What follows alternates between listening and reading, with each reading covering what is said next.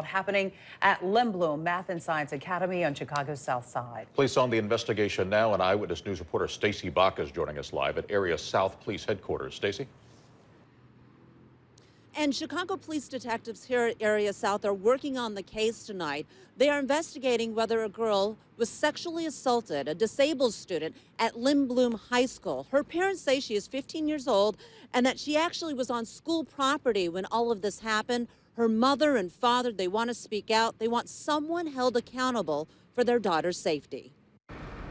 Police say it was November 7, 2:30 in the afternoon at Lindblom Math and Science Academy. They say the victim was waiting to be picked up from school when two teenage boys sexually assaulted her. The girl told her parents the horrific story. Some little boy supposed to have been grabbed her from the steps, pulled her around the stairway, pull her pants down. The parents say their daughter, who has cerebral palsy, was inside the school at the time.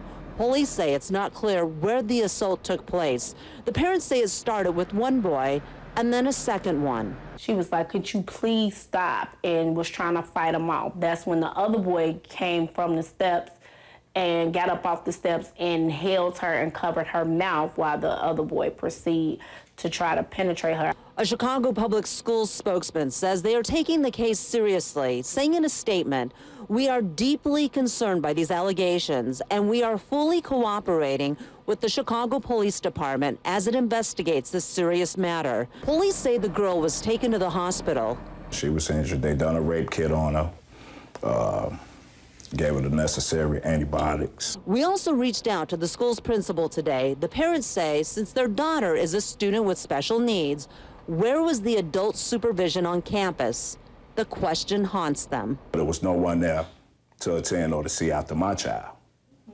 Point blank, period. And it's like it's being swept under the rug. No one is talking to us, saying anything about what happened. I just want answers and for them to be held accountable for the fact that they dropped the ball. And the parents say they have met with the assistant principal, but they still have so many questions they want answered. They also say their daughter's decided not to attend Lindblom anymore. She'll be going to school elsewhere.